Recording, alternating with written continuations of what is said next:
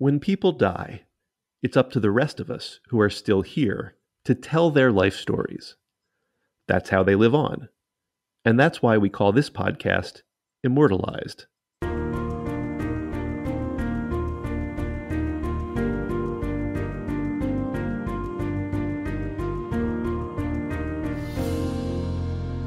Welcome back to Immortalized. I am Stephen Siegel from Legacy.com, the world's largest network of obituaries. And with me is Legacy's news editor, Linnea Crowther.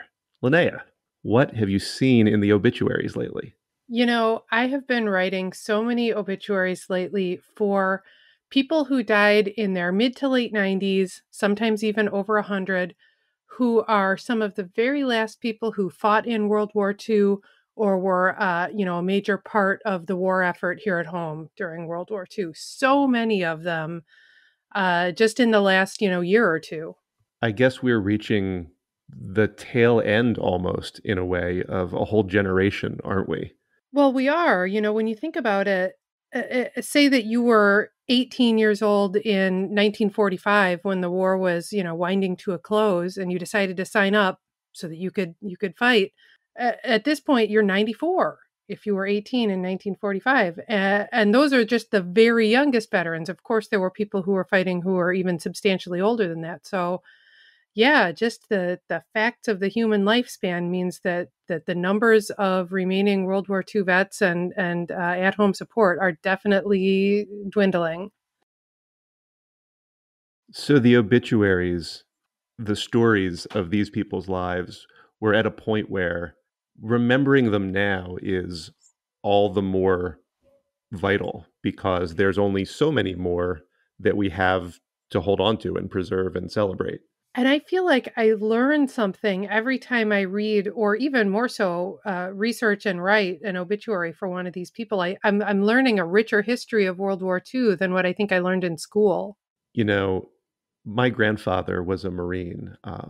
He was actually at Pearl Harbor, and he would never talk about that in any sort of dramatic terms or anything that would, upset either himself or anyone in the family.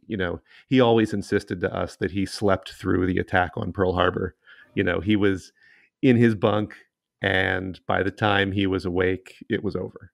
I have no idea whether that's true or not. And he would always very much kind of downplay what he did in the war. He would just talk about, oh yeah, they kept us in the uniforms, and my toes were crammed into boots, and I got fungus on my toe.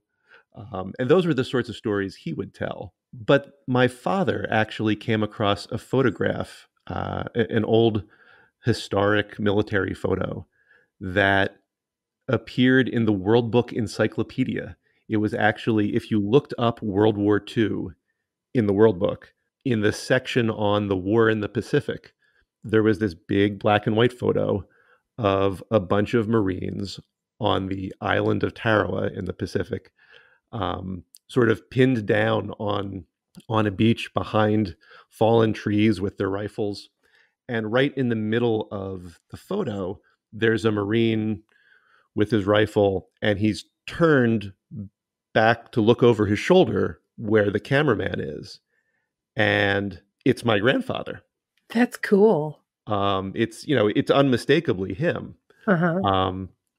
And having that record of a piece of his story, it's such a different way to engage with all of these huge events that happened before I was, ever alive. And it feels like obituaries, when we're saying goodbye to people, are another opportunity to take that sort of moment and that sort of, connection to the history and really make it real. What you said about your grandfather never really wanting to talk about his experience fighting the war, I think is so common. And I've certainly seen that, you'll see it in the family placed obituaries. I feel like all the time, dad or grandpa fought in World War II, but he never really wanted to talk about it or didn't want to give details or didn't want to talk about the bad parts, which of course there were things that were, traumatizing that these young men went through. But then there are men who were willing to talk about it and wanted to share their stories and keep that history alive. And those are where we get some of these fascinating obits that we write as part of our notable deaths section on Legacy.com, where we're featuring, both famous and just fascinating people. That's where we get a lot of these, is the men who did want to share their stories and women who wanted to share their stories from being home supporting the war effort. And there are so many of those that I've written just in the last year or two, telling the story of these last vets of World War II, and preserving that history through their own experiences and their own words as they shared those experiences. So let's talk about those today. These stories of amazing people whose lives intersected with the biggest war in the history of the world and whom we're saying goodbye to now. So you wrote recently about a World War II Army Air Corps veteran named Bill Wynn and his dog. Yes, his dog Smokey, who was a war hero. I loved this story. So Bill Wynn found this little Yorkie in the jungle when he was fighting in the Pacific Theater. And Yorkies are these little yip dogs that you would not really think of as being a potential war hero, right? Not at all. I mean, he started training Smokey, and at first it was things like, well, he played the harmonica, and he trained Smokey to sing, air quotes, sing along while he played. I think she would howl. But then there was more to it than just training this dog to be entertainment. Where he was serving, they needed to dig a trench to lay some communications cable underground. And this was going to be a big job that was going to keep dozens of people out in the open doing this digging for days. They would be exposed to, enemy aircraft that might be flying over. And this was not a really appealing prospect to do it. But Bill Wynn said, let's see what happens if we attach this cable to Smokey's collar and send her through a culvert that's already there. It's buried underground, but it's too small for a person to get through. Let's see what happens if we can get Smokey to drag this cable through the culvert. So they do it. They attach the cable to her collar. He's on the other end of this hundreds of feet long culvert calling her. She can't even see him at first. He's so far away. But this little yip dog did it. She ran through the culvert. She came to him with the cable attached to her collar, and they were able to, do this communications job that they were doing without having to expose all of these soldiers to danger by digging the trench. She became this wonderful little mascot that everybody was so proud of her for doing this job and potentially saving lives. That's really something. You think about animals in the war and you think about horses and you think about Hannibal's elephants and maybe a bigger dog like German shepherds, maybe right, you would think of, but not right. Yorkies. That's really something. Her story continues beyond the war. I think she was so fascinating. He was injured later and was in the hospital for a while, in a military hospital, and he brought Smokey with him. And one of the nurses would borrow her and take her around to visit the other soldiers. And she was just such a cute little peppy dog that she would lift their spirits. And she's considered the first therapy dog. And, that's a big thing now. Sometimes when you're in the hospital, you'll have a therapy dog come visit you, and it's just the nicest thing.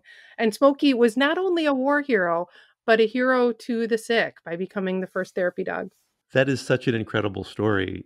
There are so many obituaries that mention people's pets, but I don't think I've ever seen one where the two life stories were that profoundly intertwined. Yeah, you can really tell from Bill Wynn's stories just how devoted he was to this dog and how proud he was to be the trainer of a war hero dog. It was a great relationship that they had. You know, the popular image in our heads of World War II today, the better part of a century later, is that kind of cinematic vision of Allied soldiers on D-Day storming Normandy Beach, right? But these kinds of stories like Bill Wynn and Smokey remind us that there are so many incredibly different kinds of World War II stories out there to tell and to preserve. Yeah, and like I said, that's what I'm learning as an obituary writer and, connoisseur as I read these obits from the World War II era. is just how many different stories, and getting into the details of things like the Navajo code talkers and other Native American languages. There was a whole group of Native American soldiers who used their native languages to transmit information. One of the Marine veterans who did this was Joe Vandever, and he died last year. He was a Navajo code talker. There were also Choctaw, Mohawk, and Cree, and many other Native American languages that were used for this code. But Navajo was the most effective of them. In fact, no message that these Navajo code talkers transmitted was ever translated. Not a single one. It was 100% successful. Wow. And so Joe Vandever was one of these code talkers, and he was very proud after the war of his accomplishment. One of the quotes that I found from him when I was learning about him was that he said, "Our language is powerful," when he was talking about the great success of this program. And one note that I found kind of charming as I was learning more about the Navajo code talkers was there were some words that were important in military communications that didn't translate into these Native American languages, like submarine. So they would call it an iron fish. They would translate it to iron fish in their language. They translated Adolf Hitler to crazy white man. That is one of the great understatements of history, isn't it? Yeah. Yes, that's good. So during the war, there were several hundred of these code talkers, maybe as many as 500. And apparently, after Vandever died last year, there are only 4 of the Navajo code talkers still living. Once again, this is a situation where we're just there are a few left, and they're all in their mid to late 90s. So that idea that Vandever said, that language is powerful, really underlines how the code talkers were one of these groups of people who did work that wasn't combat, but was still tremendously vital to making the war effort a success. That also included a lot of things that were happening back home in America. Yeah, there were so many women and men who were not able to go fight, but wanted to be a part of the war effort and were able to do things here at home to help. For instance, all of the manufacturing industries that had to ramp up God knows how many, multiples of production in order to actually make the equipment that the armed forces were bringing overseas. And, famously, as all of the young men were being sent overseas to battle, you have women in America suddenly working in large numbers in the factories, right? So there was this iconic image of the American woman at work. And in the slogans of the day, they called her Rosie the Riveter. And you've seen that famous picture, that illustration in bright red and blue and yellow of a young woman in a bandana flexing her bicep. And it says, "We can do it." And that picture sort of became the familiar face of the American woman during World War II, right? Yeah, and it's not just symbolic. That was a real person. Really? Well, it's kind of a composite, but there was a real Rosie the Riveter.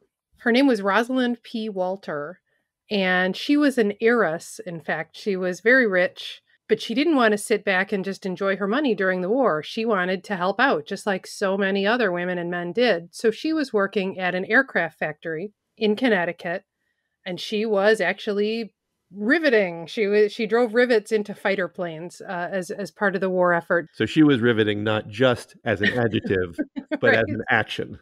Yes, she was a riveter, and she riveted. Her story kind of got around because she was an heiress, because she was so rich and could have just enjoyed her, wonderful privileged life, but she didn't. She pitched in, just like so many other people did. And this got some attention because didn't have to, but did. That's a good story. And so a newspaper columnist told her story in his column. And that column got around to some songwriters who wrote a song called Rosie the Riveter, which became a very popular song during the war. People loved this idea of this, young woman pitching in at home. And this drove a lot of other women to sign up and help out at factories and other places where they were needed at home. And it kept snowballing. This image of Rosie the Riveter became a bigger and bigger deal until Norman Rockwell painted this iconic "We Can Do It" poster. Now, the picture on the poster is not actually Rosalind P. Walter, but she is the person who inspired the concept of Rosie the Riveter.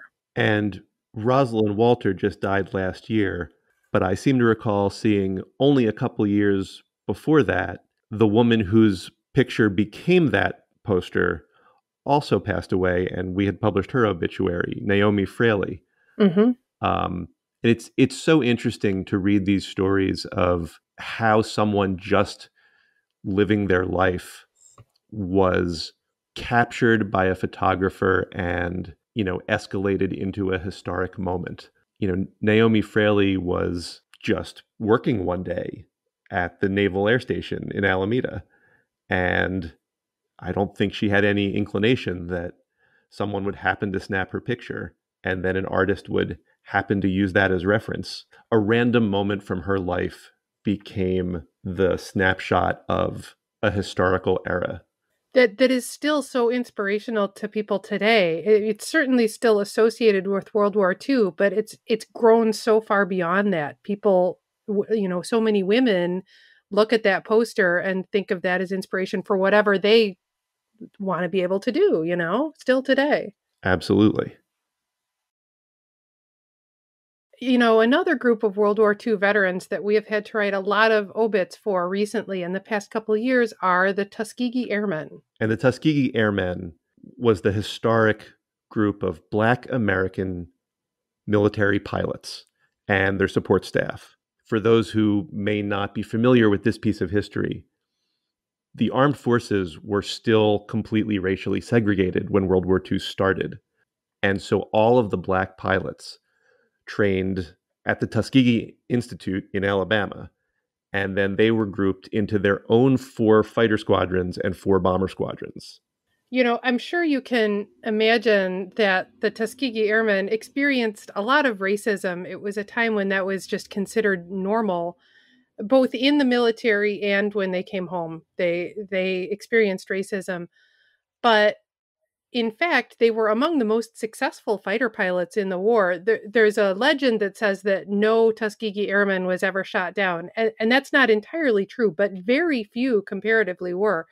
They they did a great job. They were feared by the Germans, and just a small percentage of them were actually lost in combat. So you've written any number of obits over the past couple years for the last of the Tuskegee Airmen, as these veterans have been in their 90s. Tell us about a few of the most recent ones. Yeah, there's really just a handful of them still living. And one who I just wrote about a little bit earlier this year was Robert Ashby. He was a pilot in the Air Force during World War II. Well, at the time it was called the Army Air Forces. He did experience, like I said, trouble with racism during the war. He was assigned to some all-white squadrons that just wouldn't accept him. But then he was finally placed in a black company. He was able to fly. And he remained in the Air Force after World War II. He flew bombers in the Korean War, and he continued to serve through 1965. And then he distinguished himself even more by becoming the first Black pilot for Frontier Airlines. Amazingly, he was, as far as anyone knows, the only Tuskegee Airman who became a pilot for a commercial airline. Really? All of these hundreds of men who were trained to fly in the war, and certainly many of them continued to fly after the war, but for a major airline, as far as we know, he was the only one. That's a remarkable story. And the Tuskegee Airmen were not just pilots, but they were also the support staff that are necessary to keep those pilots in the air, the mechanics and the navigators and all the other jobs. And because of that segregation in the military at the time, those were also Black soldiers doing those jobs. And one of those was Val Archer, who was an airplane mechanic and an instrument specialist. He went on to continue serving in the Air Force after the end of World War II. He served in the Korean War and the Vietnam War. and he became an instructor for ICBM squadrons. Huh. He was also one of the Tuskegee Airmen who in 2013 were finally honored with the Congressional Gold Medal. They did not get a lot of military honors during World War II, but all those years later, they were given one of the highest honors. So, speaking of highly decorated air veterans, one of the obituaries we've published this past year was for General Chuck Yeager, who is probably among the most renowned and publicly known Air Force veterans in American history. He made headlines a few years after the war when he was the first pilot to ever fly faster than the speed of sound as a test pilot working at Edwards Air Force Base in the late 40s, early 50s. But as a fighter pilot during the war, Yeager was not only what they called an ace, which is a fighter pilot who has shot down 5 enemy planes on missions. He had the rare distinction of becoming an ace in a single day, which was almost unheard of. But as amazing as that was, somehow we remember him even more for his work as a test pilot. Of course. And, it's interesting. You look at General Yeager's obituary on Legacy, and there are all these condolences left by people who may not have known him personally, but were really inspired by his life story and wanted to share that. One that I saw that was really remarkable reads, Chuck Yeager inspired me as he did many people. All I ever wanted was to fly. I washed out of the U.S. Air Force Academy, where he is revered, halfway through second class year, then lost half a leg when a kid hit my motorcycle, and wound up graduating from the University of Charleston, West Virginia in 1983. Chuck Yeager spoke at the commencement, something I still consider something of a miracle. I was lucky enough to meet him in the parking lot, and when I mentioned the Air Force Academy, he looked me right in the eye. I am a jet pilot now. That moment in West Virginia was pivotal. Thank you, Chuck. God bless, Godspeed. Rest in peace. Stories like that, we only find them in these guestbook entries, in the obituaries. It's these moments when someone dies that touch others enough to share these little stories that, there may never have been an occasion to put out there in the world before. But when you hear them, you just realize how every one of these lives touches others. Mm-hmm.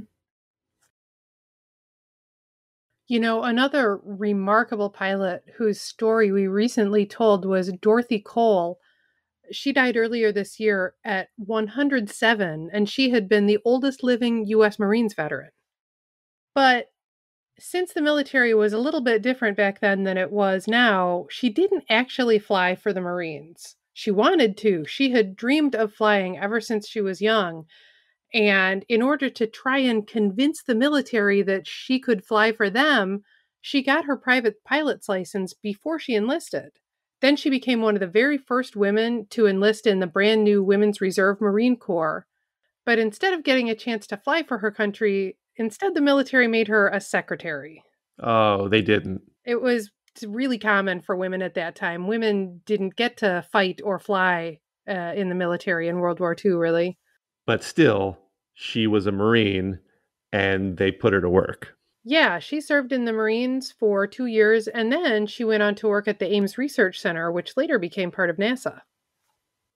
I can't get over how many different kinds of veterans are dying now, so many years after World War II. Tell us some of the other stories that have captured your attention lately. I've written so many of these obituaries recently that I could keep doing this for a long time, but I'll just share a few more of the ones that really fascinated me. One of them was Robert Kehoe. He died last year, and his story is intertwined with the French Resistance, which I feel like is such there's so much romance and intrigue involved with the French Resistance. I just always love hearing those stories. Sure. He was actually part of the OSS, the Office of Strategic Services, which was kind of the precursor to the CIA. And basically his job was to kind of mess with the Germans they would do little things, like they would disable a German tank, or they would bomb a single train car that was carrying Nazi supplies, and just make things hard for the Nazis in advance of an invasion from the Allies. So they were making things hard for the Nazis in order to make it easier for the Allies. So he was a military grade troll. Yes. Yes, and I love this. Their motto, the motto of the OSS was surprise, kill, vanish. Do you love that? I love that. I've never heard that. He was also helping the French resistance by, he would organize airdrops of supplies and weapons to help the French resistance fight against the Nazis too. He just did all kinds of little behind the scenes things in order to make things easier for the Allies. And surprise, kill, vanish. I love that. Another one that I just recently wrote was Henry Parham. He died on the 4th of July, 2021, which is very fitting for an American hero like him. He was part of that big cinematic thing that you mentioned earlier. He landed on the beach at Normandy on D-Day, but he was a soldier in the only all-black unit to land on the beach that day. Their job was to deploy barrage balloons, which was something that I had never heard of before. They were large helium-filled balloons that were deployed above the beach, and they made it hard for the German bombers. Basically, they would have to try and drop their bombs around these big balloons or fly at higher altitudes. They also placed small explosives on these balloons, and when the German planes did try to fly lower, they could get tangled up. These little explosives could damage their wings and propellers. He and his battalion were on the beach for over 2 months, just trying to stay alive and trying to keep these balloons in the air.